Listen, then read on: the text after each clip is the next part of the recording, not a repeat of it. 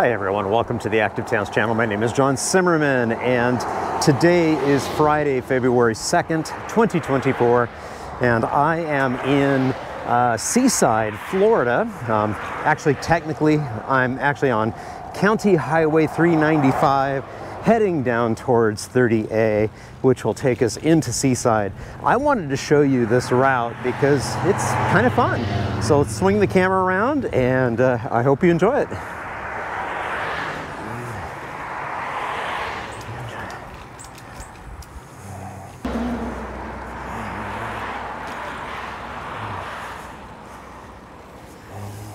Hey.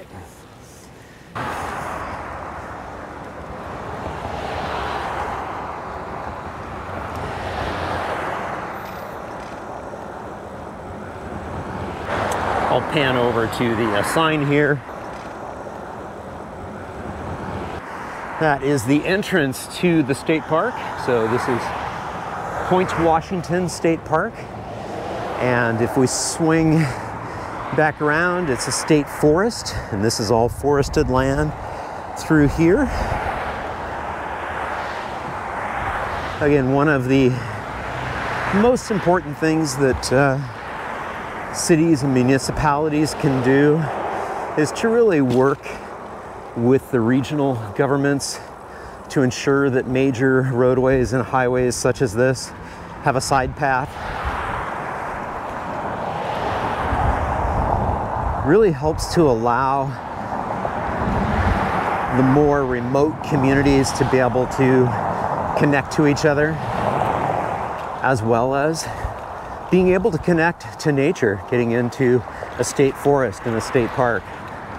As you can tell, the County Highway 395 here to the left is rather busy, so it's unfortunate that it is a cacophony of motor vehicle noise.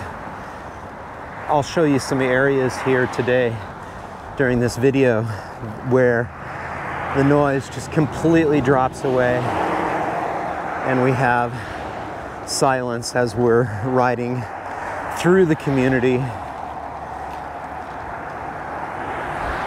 But I definitely wanted you to experience this and see that, you know, it's not that hard to put a side path in. I'd prefer this to be a little wider than it is, but it's a start.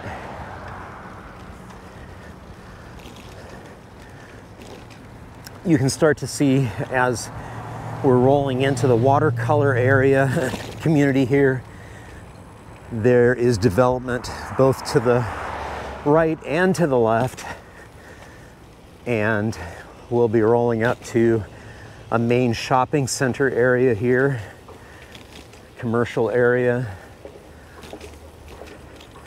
There's the watercolor sign. And you can see some of the housing being developed over there. Yes, massive houses, although you'll see some really small ones. I'm actually staying in a small studio accessory dwelling unit over a one-car garage in the Seaside, which is quite nice.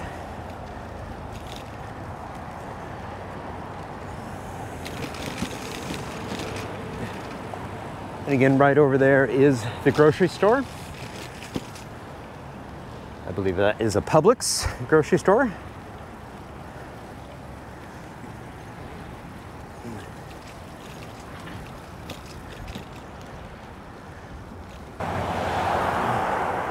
Nice to have the sign saying no motorized vehicles on the bike path.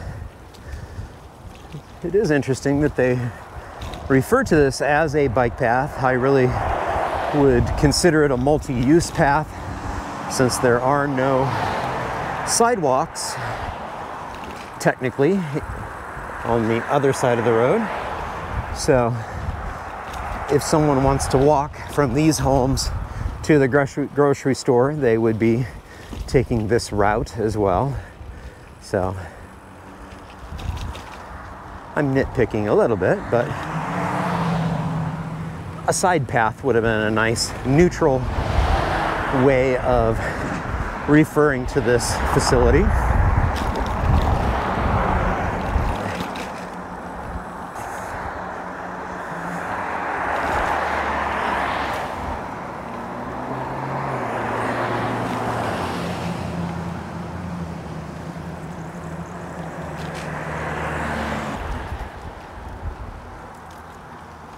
I'll swing over so you can get a little peek at the community over in there and also over in here.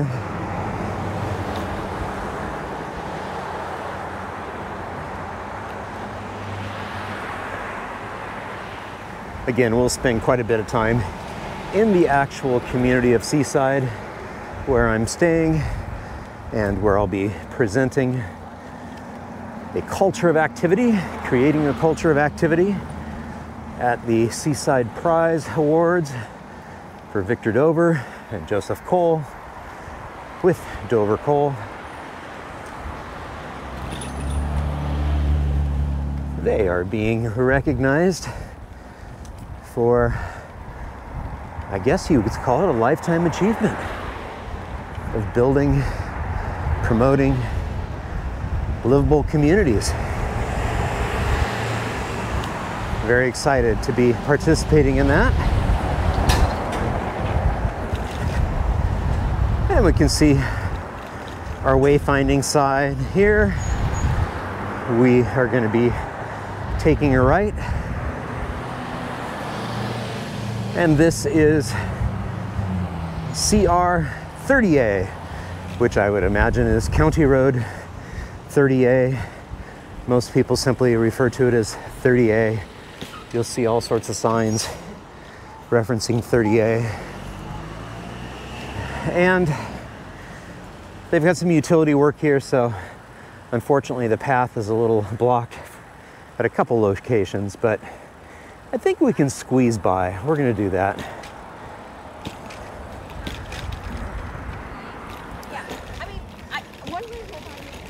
And again, this by no means is being presented as being best in class. I'm simply highlighting this as people are certainly able to get around by walking and biking with the side path that has been provided here. Obviously, we'd like to see it be enhanced and fine-tuned so that it's truly an all ages and abilities facility. But I did want to share this with y'all because I was absolutely delighted when I saw it. We are in the state of Florida, so they are notorious in this state for just forgetting about people walking and biking. So the fact that there is this relatively wide pathway is really quite appreciated. All right, we're gonna jump over here. These guys are getting their lunch.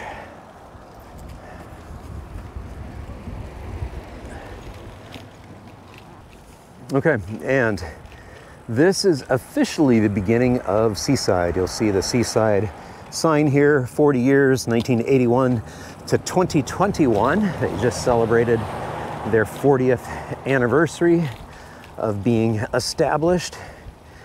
And this is one of the preeminent new urbanism developments, one of the originals that really helped demonstrate the viability of a market for a walkable neighborhood. We're actually getting repairs done on the road right here that will be repaved in paver stones, which is really nice. You see the water filtration going in. You'll see some paver stones and bricks right up ahead. I'm actually staying on Savannah Street, and we'll loop back around and into the community in a little bit. But I did want to continue down 30A so you can get a sense as to what it's like to roll on a bike right into Seaside.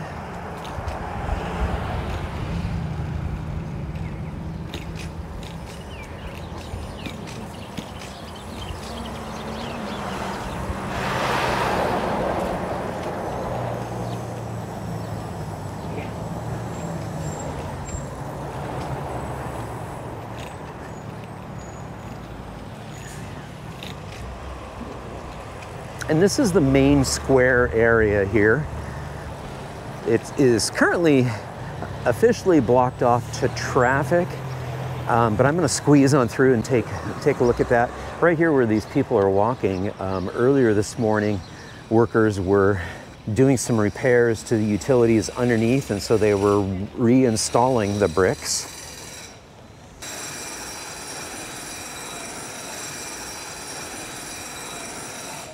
And again, this is the main square area here in Seaside. Again, right now it's officially blocked off for motor vehicles. Frequently, motor vehicles are allowed through here. Shout out to Great Southern Restaurant. That's where I had dinner last night. A fabulous meal of Southern cooking, home cooking. And you'll see the great lawn area here in the square. You'll notice that that's also serves as a flood overflow basin during heavy storms,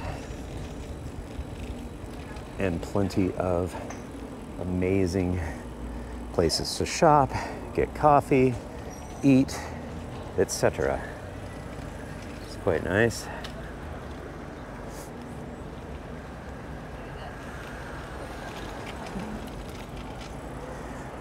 All right, we're gonna cross the street and go check out the beach.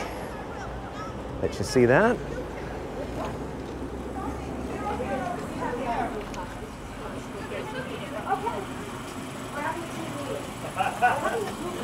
No teams against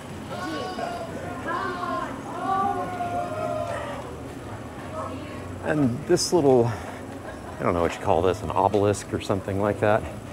This is one of the premier sort of noticeable features when you're down on the beach. You can see this.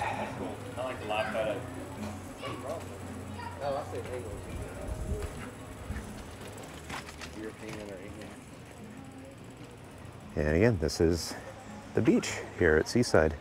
I did go for about a 4-mile run this morning down here on the beach. It was a great deal of fun.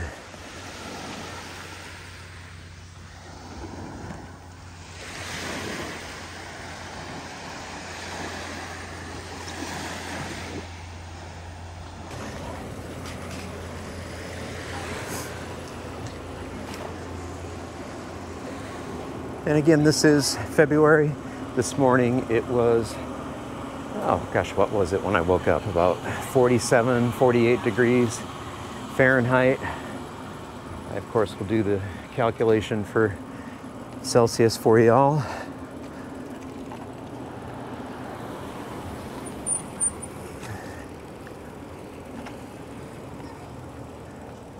And you can see some more food trucks over in that area. In the distance is a little pop-up business area. Okay, let's continue along 30A, and then we'll loop into the development area, show you around. You'll notice that this is not a car-free development. Cars are definitely present.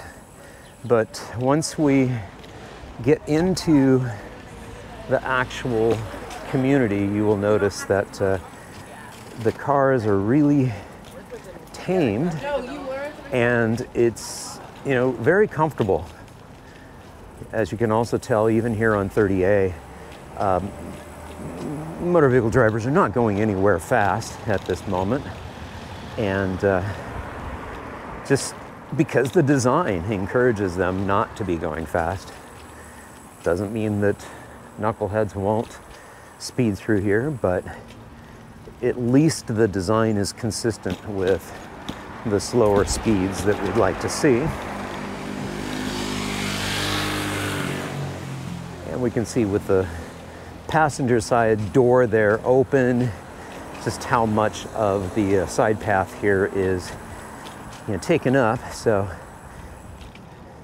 again, having a little bit wider path would help, as well as putting in some barriers to keep people from sort of parking into this area. And again, we see a watercolor here as well. Another person riding by on a trike.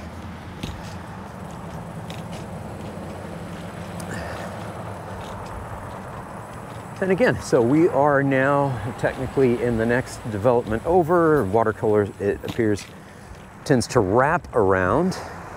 I do want to show you sort of a little bit of a difference. So as we roll into this area, we see that asphalt is a prominent feature of the streets. So take that into consideration as we do a U-turn and head back into the Seaside development, because I find it very, very cool when we can get away from asphalt paving for the cars and use bricks and pavers for cars. And if they're laid down intelligently, they're still comfortable to ride on with a bike. And I think we'll find that is the case in Seaside. But I'll let you be the judge of that too. So let's go.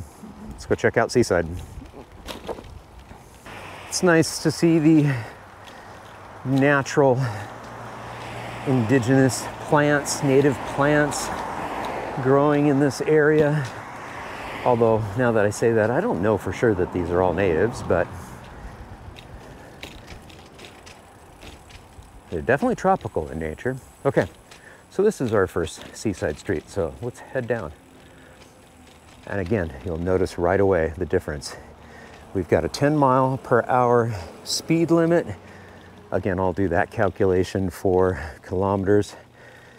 But the main feature is we see that we've got lots of pervious surfaces here. We've got the bricks laid out, and it was really cool to be able to see that new street being done or being refurbished. But you also see the aggregate on the side. Again, not just paving this over with asphalt. Very, very important feature, I think. Yes, there's a little bit of vibration on the bike, but I can tell you it feels just fine. It's very comfortable. And other than the fact that there is an awful lot of construction going on right now is the repair season. Again, 40 years old, many of these homes, and so there's a lot of upkeep and maintenance that is required, and that's what you're hearing right now. There's a lot of work being done. You can look back towards the water there. I also want to show you a really neat feature here. We'll walk this in a little bit, but that is a fun little natural feature. Little forested area, again off of the main street.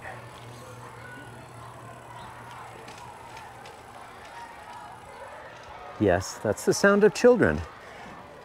This is the school, elementary school, and the kids are on recess break there. They're out in the Lyceum, the outdoor area. Here's the main entrance there.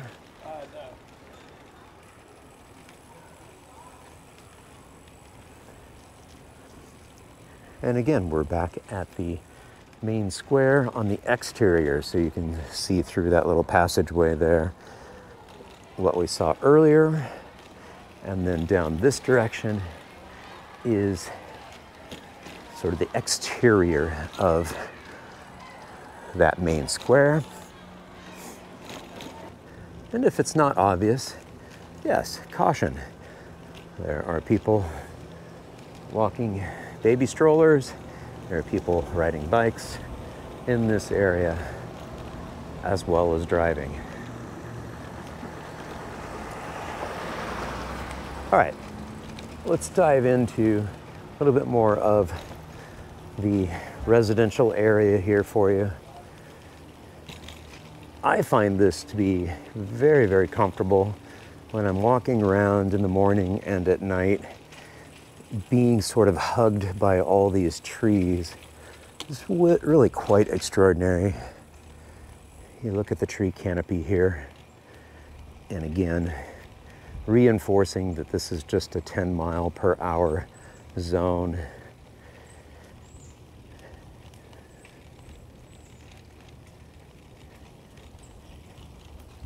Very, very nice.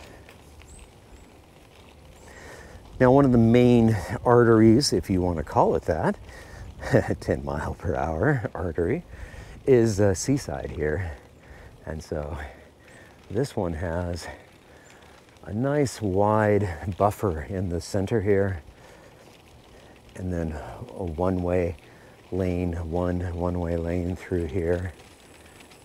Again, super, super comfortable. Yeah, we've got some volleyball, sand volleyball here. And just beyond the green fencing there, you can see pickleball being played right now. And on the other side of the pickleball courts are the tennis courts. And I do want to show you that this really is set into an environment where this is a nature preserve area. It's quite nice.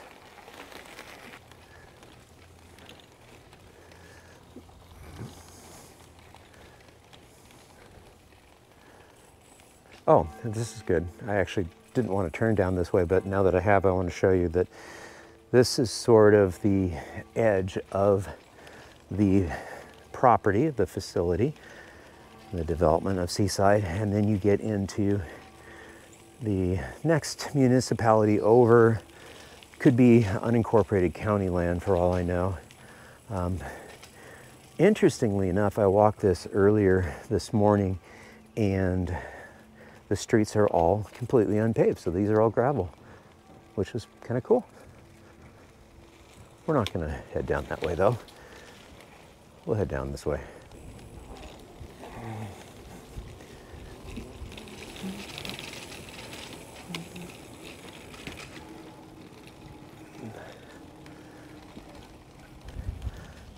And this is a fun little feature I wanted to show you. A little circle here,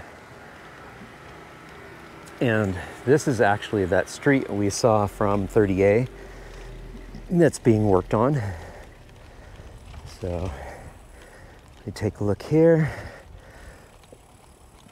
I'm not sure why they are redoing this. Like I said, it could have been utility work, but again, the cool part of this, of being able to lift up the pavers, reestablish your substrate and your subsurface, and then put the pavers back down again.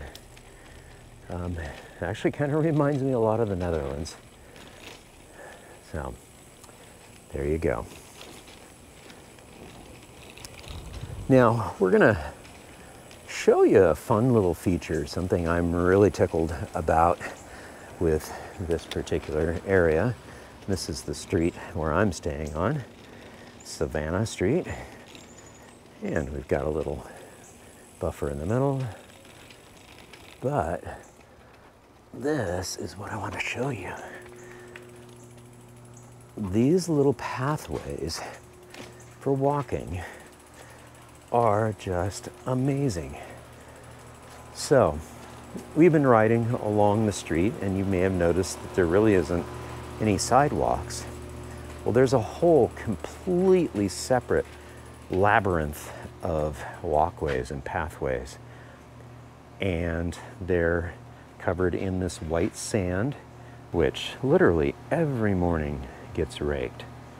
So let's go put the bike away and go explore this labyrinth of walkways. We'll be right back.